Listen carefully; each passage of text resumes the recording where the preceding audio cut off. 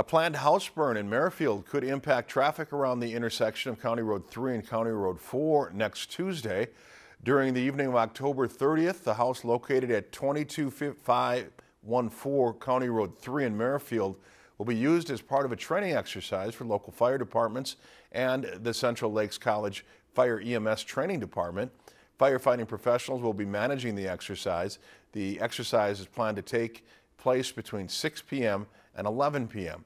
Crow Wing County officials warn drivers to use caution when driving through the area during the training. If you enjoyed this segment of Lakeland News, please consider making a tax-deductible contribution to Lakeland PBS.